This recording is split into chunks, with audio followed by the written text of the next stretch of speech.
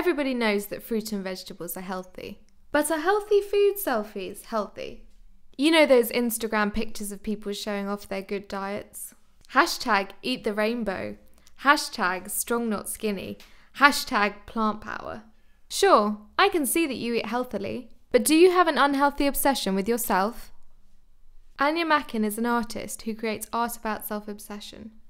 She's got an Instagram account and uploads pictures of watercolour paintings of her family, friends and celebrities. She uses the wet on wet technique, which involves moving paint around on a wet surface to allow colours to bleed. I test the wet on wet technique. In the shape of a large rectangle, I drag water around a piece of thick paper. This is called a wash. I don't go to the edges, but leave a border of roughly 1 centimetre dry. The rectangle is damp, but not drenched. I experiment. A thick line with a large brush. A thin line with a small brush.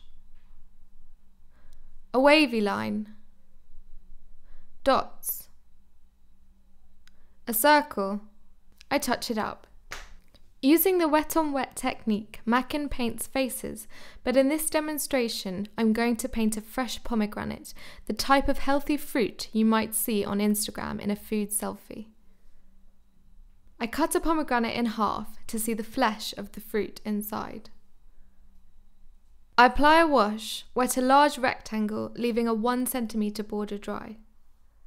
The water makes the paper curl, so I tape down the corners. Using the orangey red, which is called Cadmium, I paint a big red circle, basic shapes, and fill in the rest with more diluted colour.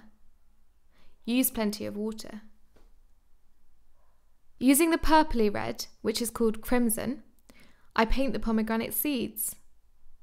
Let them bleed.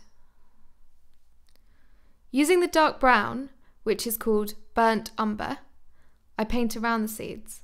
As the water dries, the paint marks become sharper, so you can add a little more detail. I add a light wash of diluted red to the background and make final adjustments to the pomegranate. And that's how to use the wet on wet technique to paint a watercolour in response to Aine Macken's art. Upload it to your Instagram.